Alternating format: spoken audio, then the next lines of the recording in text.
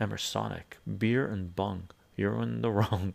Bong, bong, a beer, you're in the clear. Ah, that's a great saying. We're gonna read that again. Beer and bong, you're in the wrong. Bong, a beer, you're in the clear. Cute.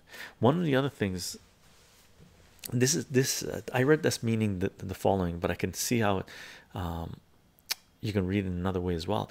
But basically the rule with cannabis is this: if you're smoking cannabis and you start drinking, that's usually not as problematic as if you were drinking and then start smoking cannabis.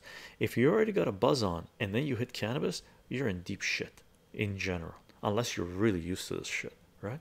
But if you're smoking cannabis in general, it's not going to be as problematic if you start drinking. This is not advice, yeah. This is not advice. You do you.